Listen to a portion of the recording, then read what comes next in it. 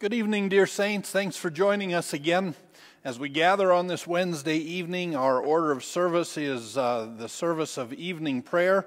In your hymnals, that will be on page 243. And if you're looking for the bulletin, you can find that at divineshep.org. So keep that in mind as well. With that, we gather tonight again to hear our Lord's promises to us. We concentrate on the gospel reading, the only reading for tonight, of Jesus calling his disciples. With that, we begin this evening the service of light.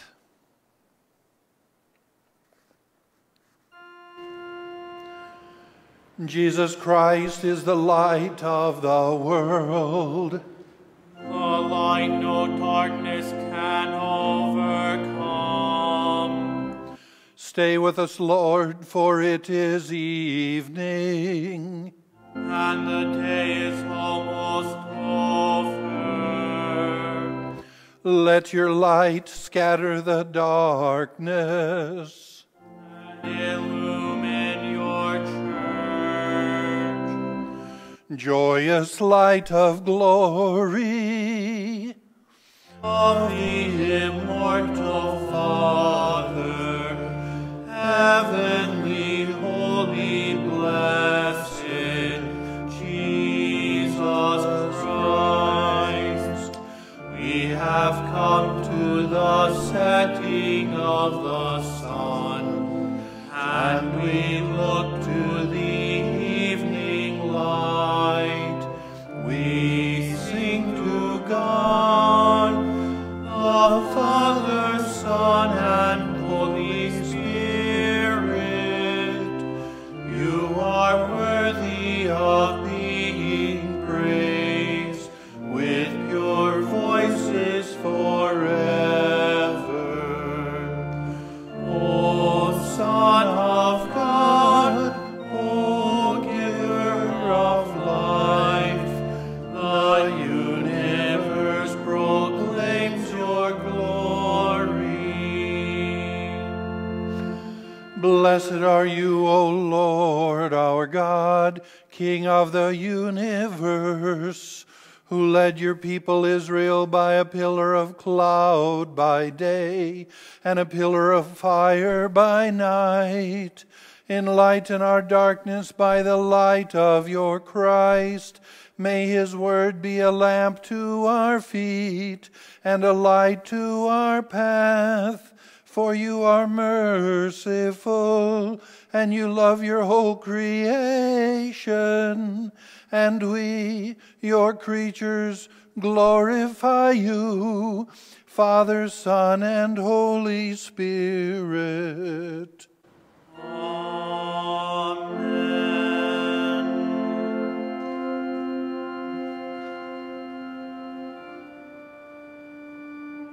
Let my prayer rise before you as incense, the lifting up of my hands as the evening sacrifice. O Lord, I call to you, come to me quickly. Hear my voice when I cry to you. Let my prayer rise before you as incense, the lifting up of my hands as the evening sacrifice. Set a watch before my mouth, O Lord, and guard the door of my lips. Let not my heart incline to any evil thing. Let me not be occupied in wickedness with evildoers. But my eyes are turned to you, O God. In you I take refuge. Strip me not of my life.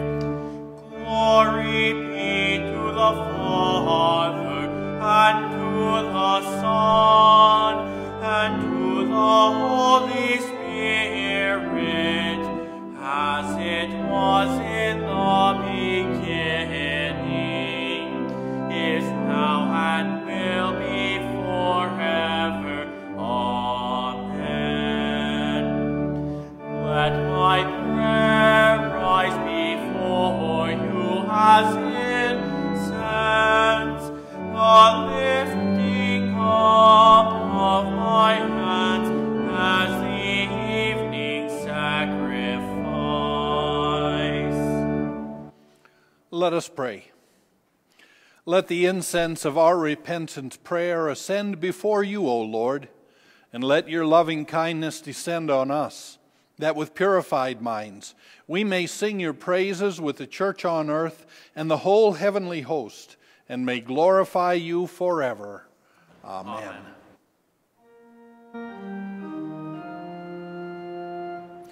The Lord reigns, let the peoples tremble. He sits enthroned upon the cherubim, let the earth quake. The Lord is great in Zion. He is exalted over all the peoples. Let them praise your great and awesome name. Holy is he. The King in his might loves justice. You have established equity. You have executed justice and righteousness in Jacob. Exalt the Lord our God. Worship at his footstool. Holy is he. Moses and Aaron were among his priests. Samuel also was among those who called upon his name. They called to the Lord, and he answered them. In the pillar of the cloud he spoke to them. They kept his testimonies and the statutes that he gave them. O Lord our God, you answered them. You were a forgiving God to them, but an avenger of their wrongdoings. Exalt the Lord our God and worship at his holy mountain. For the Lord our God is holy.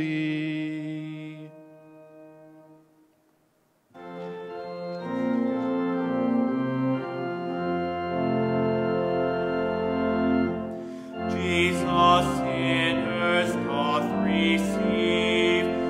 O may all this saying ponder, who in sin's delusions live, and from God and heaven wander. Here is hope for all who grieve. Jesus sinners doth receive. We deserve but grief and shame, yet his words rich grace revealing, pardon, peace, and life proclaim. Here our ills have perfect healing. Firmly in these words believe, Jesus sinners doth receive. Sheep that from the fold did stray, no true shepherd e'er forsaken. Weary souls that lost their way, Christ the shepherd gently taken. In his arms that they may live, Jesus sinners doth receive. I, a sinner, come to thee with a penitent confession.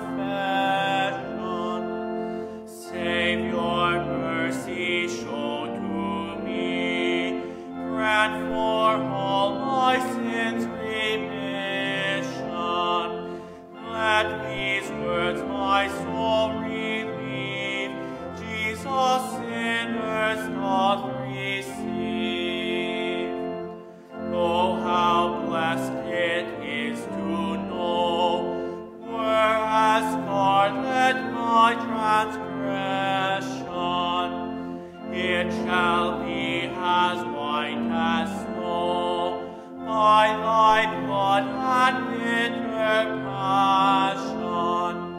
For these words I now believe, Jesus sinners doth receive.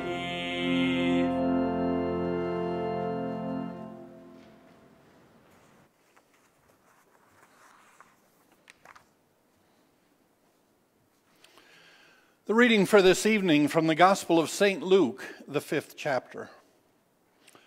On one occasion, while the crowd was pressing in on Jesus to hear the word of God, he was standing by the lake of Gennesaret. And he saw 2 boats by the lake, but the fishermen had gone out of them and were washing their nets. Getting into one of the boats, which was Simon's, he asked him to put out a little from the land. And he sat down and taught the people from the boat. And when he had finished speaking, he said to Simon, "Put out into the deep and let down your nets for a catch." And Simon answered, "Master, we toiled all night and took nothing. But at your word I will let down the nets." And when they had done this, they enclosed a large number of fish, and their nets were breaking. They signaled to their partners in the other boat to come and help them. And they came and filled both boats so that they began to sink. But when Simon Peter saw it, he fell down at Jesus' knees, saying, "Depart from me, for I am a sinful man, O Lord." For he and all who were with him were astonished at the catch of fish that they had taken. And so also were James and John, sons of Zebedee, who were partners with Simon. And Jesus said to Simon, "Do not be afraid. From now on you will be catching men." And when they had brought them to the boats, they left everything and followed him. In many and various ways God spoke to his people of old by the prophets. But now in these last days he has spoken to us by his Son. In the name of Jesus, amen. Will you pray with me? Father of grace and mercy, we thank you again for this day. And we thank you, Father, that you draw our eyes from our troubles, from our fears, and from all the things of this world to see you, our Lord, our Savior, and our Victor. Strengthen us now in the preaching of your word. In Jesus' name we pray. Amen. There is a mental picture that comes out of this gospel reading for tonight. It's a mental picture that when I hear this text, I just can't quite get over it. Jesus has been preaching to the crowd in a borrowed boat. He tells the owner, Peter, a seasoned fisherman, by the way, to go out into the deep water and let down his nets in the middle of the day. Now, any seasoned fisherman who fishes with nets will tell you, you don't catch fish in the middle of the day. You catch fish at night. Any fisherman worth his salt knows this. But Peter listens, he obeys, and he goes out and lets down his nets. The nets are full and they're busting. They pull them in and there's too many fish for the boat that they're in. So Peter calls to his partners. To James and John. You know them as the sons of thunder.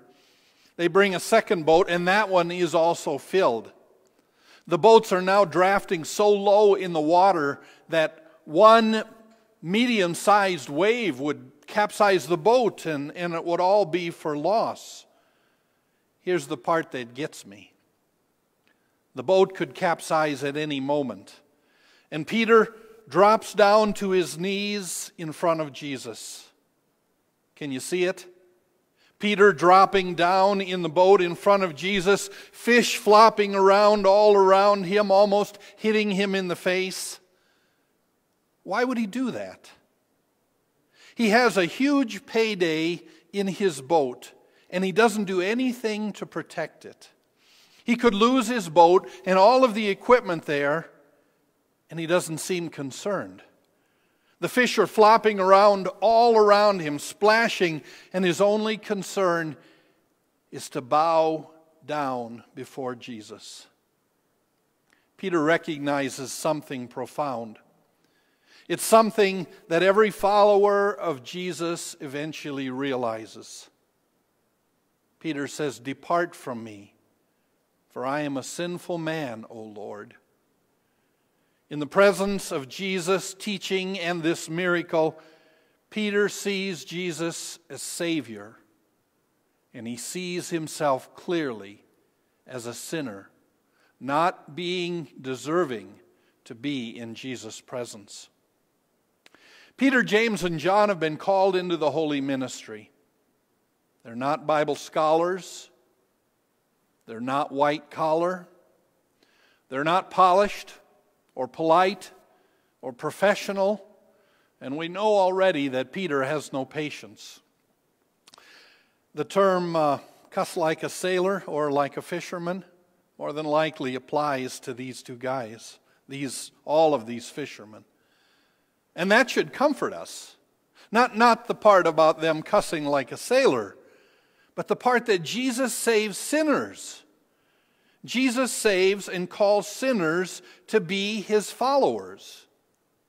Jesus saves and calls ordinary men, women, and children in faith, and then he changes them. And he changes us. When Peter and the other fishermen were out in the boat, they were told to put out in the deep water, and they did. But I'm sure there were some questions there, maybe even some eye rolls there, questions that were probably going through their minds. Here? Now? You want us to fish now in this place? Okay, but don't expect much. And when they tugged on the nets for the first time, and they could tell that this net was full, their doubts were gone. They knew something miraculous had just happened. Luke tells us that they were astounded at what was going on. They couldn't believe it. And if they would have done this on their own without Jesus' command, they probably would have attributed it to just dumb luck. But they couldn't do that now. There was no way of getting around what Jesus said and what had just happened. That's why Peter bowed with his face down in the fish. He knew Jesus' power. And he knew clearly how unworthy he was to be in the presence of Jesus. And yet, how did Jesus respond back to Peter? "Do not be afraid. I will make you fishers of men. You will be catching men." Peter was not excluded for his sin, for his lack of training of being a fisher of men. He was not told to go and clean up your act and then come back and reapply as a disciple. He was directed to stop looking at his sin and to look at his Savior. And Jesus would change him. That's how Jesus changes us. It's the same way. He pulls our eyes off of everything that we think we should do or that we think God has us do, and he has us focus on him himself. Jesus says to Peter, "Don't be afraid. Don't be afraid, Peter, for I will pay for your sin with my death. Don't be afraid, Peter, for I will supply all of your needs of soul and body as you now leave your occupation and vocation, and you become a fisher of men." Jesus says the same thing to us. He draws our eyes for salvation and daily strength from ourselves and the things that we do to his actions and the things that he promises to supply for us. Don't be afraid, dear child of God. I have forgiven you for that sin that's tearing you apart. Don't be afraid, child of God. I will supply for your needs and you will be astonished. Don't be afraid, dear child of God, when you are called to be a Sunday school teacher or to work with the youth. Don't be afraid when you are asked to serve as an elder or on some stewardship committee. I will form and shape you. I will equip you just like I did Peter and James and John.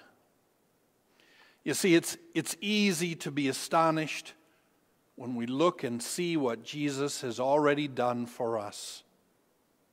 He is God, after all, and if we are not astonished when we come into His presence, when we look at the cross and we see how Jesus has laid down His life for sinners, and when He took up again His life and He has taken away all of our sin, if we are not seeing Jesus and being astonished, we are not truly seeing Jesus for who He is. It's also easy when we look at our own lives to be discouraged because of who we are. We are sinners, and we deny just like Peter. We're Thomas, who can't wrap his head around this whole resurrection thing, and it's just easier for him not to believe. We are the Easter disciples, locked in our houses for fear of viruses and job furloughs, and maybe even our own death. Dear child of God, lift your eyes and don't look at your sin and your worry and your fear, but look to Jesus. Suffering and crucifixion did not stop Him from loving you, from making us saints where we were sinners. Death could not hold Him, and because of Jesus' resurrection, it cannot hold you. With all of the disappointments and the discouragements in our world that pull us down, Jesus calls to us the same way He calls to Peter. Do not be afraid. Look to Jesus, because Jesus died for sinners. He died for you. Thank God there is no entrance exam into the kingdom of heaven. That's why over and over again you hear me say, it's all gift. All of these things that God bestows on us are gift. They have nothing to do with us and our ability, only with God's great love for us. The waters of baptism are a gift that gives faith directly to us and helps us to see Jesus for who He is, Savior and Lord. We see His cross as where we have received salvation and forgiveness of sins by the shedding of His blood. His holy word breaks into our darkness with His Easter words of, do not be afraid. These are not only the words of the angel, but these are Jesus' very words to Peter and Jesus' very words to us. His real presence in the Holy Supper assures us that our Lord is here with us, pulling our eyes from our sin and our fear, that we might see Him in His victory, which He has given to us. Dear saints, Jesus changes us. He changes us from sinner to saint. He changes us from fishermen to fishers of men. He changes us from laymen and women to church officers and someone in leadership at the church. He changes us from someone that is all caught up in our own troubles to one who is at peace because Christ is risen. He is risen indeed. Alleluia. He changes us from one who is in fear to one who is fearless, because there isn't anything that can overcome Christ's love for you, dear child of God. Jesus changes us, and He gives us hope. In the name of Jesus, amen. And now may the peace that passes all understanding guard your hearts and your minds in Christ Jesus our Lord. Amen.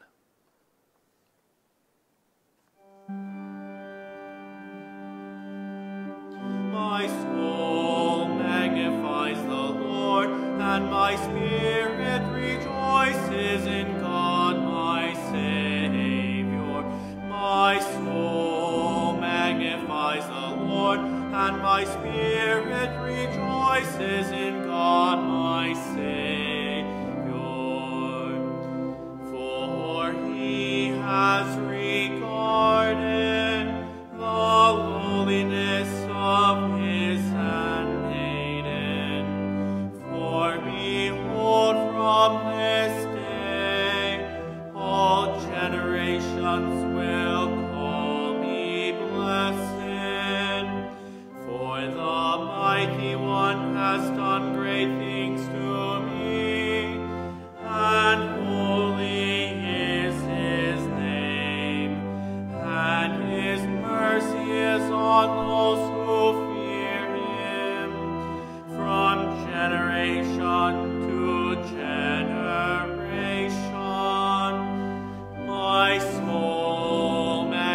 magnifies the Lord, and my spirit rejoices in God my Savior.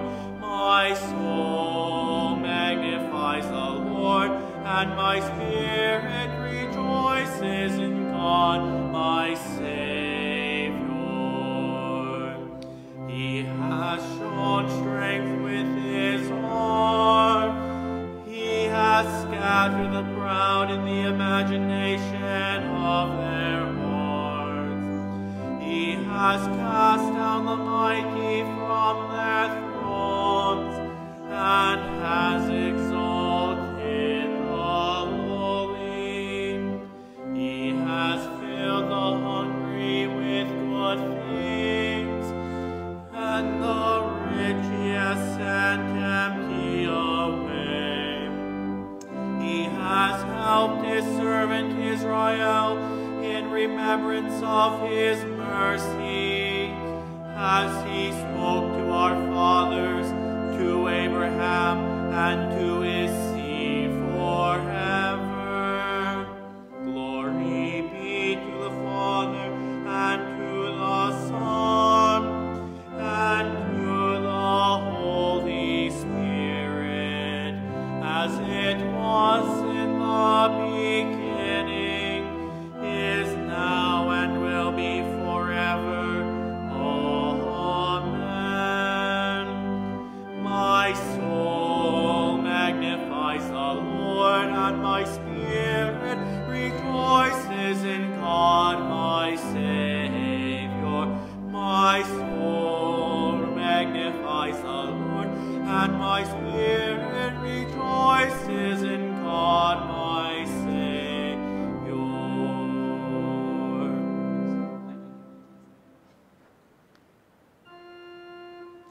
In peace, let us pray to the Lord, Lord. have mercy.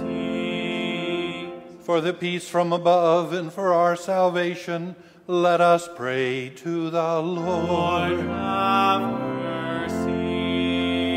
For the peace of the whole world, for the well-being of the Church of God, and for the unity of all, let us pray to the Lord, Lord. have mercy. For this holy house and for all who offer here their worship and praise, let us pray to the Lord, Lord. have mercy. For Matthew, for Scott, for John, for Randy, for all pastors in Christ, for all servants of the church, and for all the people, let us pray to the Lord, Lord. have mercy. For Donald, for all public servants, for the government and those who protect us, that they might be upheld and strengthened in every good deed, let us pray to the Lord, Lord. have mercy. For those who work to bring peace, justice, health, and protection in this and every place, let us pray to the Lord, Lord. have mercy. For those who bring offerings, those who do good works in this congregation, those who toil, those who sing, and all the people here present to await from the Lord great and abundant mercy, let us pray to the Lord, Lord. have mercy. For favorable weather, for an abundance of the fruits of the earth, and for peaceful times, let us pray to the Lord, Lord. have mercy. For our deliverance from all affliction, wrath, danger, and need, let us pray to the Lord, Lord. have mercy. For those struggling with diagnosis, for those who are waiting for the Lord healing, let us pray to the Lord, Lord. have mercy. For the faithful who have gone before us and are with Christ, let us give thanks to the Lord. Alleluia. Help, save, comfort, and defend us, gracious Lord.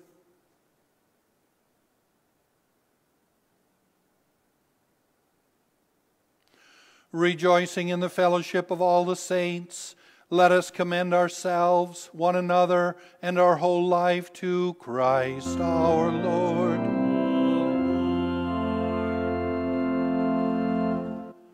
Almighty everlasting God, your Son has assured forgiveness of sins and deliverance from eternal death. Strengthen us by your Holy Spirit, that our faith in Christ may be increased daily, and that we may hold fast to the hope that on the last day we shall be raised in glory to eternal life, through Jesus Christ our Lord. Amen. Taught by our Lord and trusting in his promises, we are bold to pray. Our Father, who art in heaven, hallowed be thy name. Thy kingdom come. Thy will be done on earth as it is in heaven. Give us this day our daily bread, and forgive us our trespasses as we forgive those who trespass against us. And lead us not into temptation, but deliver us from evil. For thine is the kingdom, and the power, and the glory, forever and ever. Amen.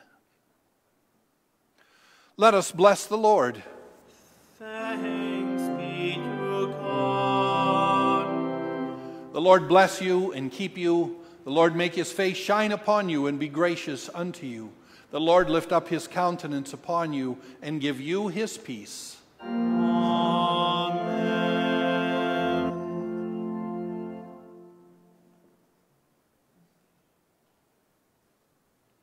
Well, thank you, dear saints, for joining us again tonight. We'll gather together next Wednesday evening for evening prayer again at 6 o'clock. Also, tomorrow afternoon, there are still spots available for you to sign up for Holy Communion. You can find that sign up on divineshep.org. And if the time that you would like to come is already filled, please call me. We can put families on both sides of the church. We can accommodate more people that way. So if you'd like to come and receive the Lord's gifts, please let me know. With that, go in his peace. Thanks be to God.